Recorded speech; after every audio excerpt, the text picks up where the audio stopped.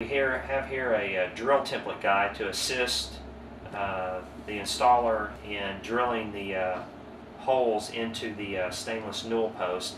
And there's different size holes depending on what size in the drill template guide to assist in drilling the proper size hole into the newel post.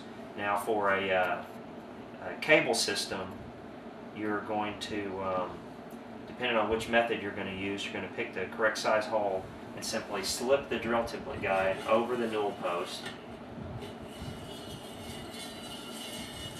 down, and you have an ability to adjust the height of exactly where you want to drill the hole.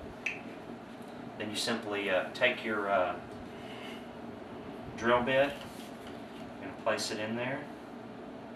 And